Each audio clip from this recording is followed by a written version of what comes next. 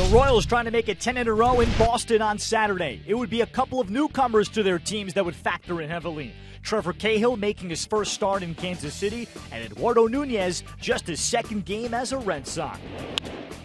High fly ball by Nunez. This one launched and up into the monster seats for a home run.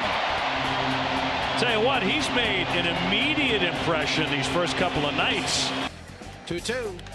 Driven in the air to right field down the line. Mookie with a long run going over by the pesky pole. He reaches toward the pole and it is gone. A 3-run homer. And level he was playing, and there's another drive, and forget about that one. She's gone. Nunez for the second time tonight. Back goes Kane. It's going to tie the game. Kane makes the catch at the edge of the track. And here comes Holt with a tying run. 3-2 coming. Ground ball up the middle. A diving stab by Escobar. He throws to first base. Got him there. Now here comes Leon.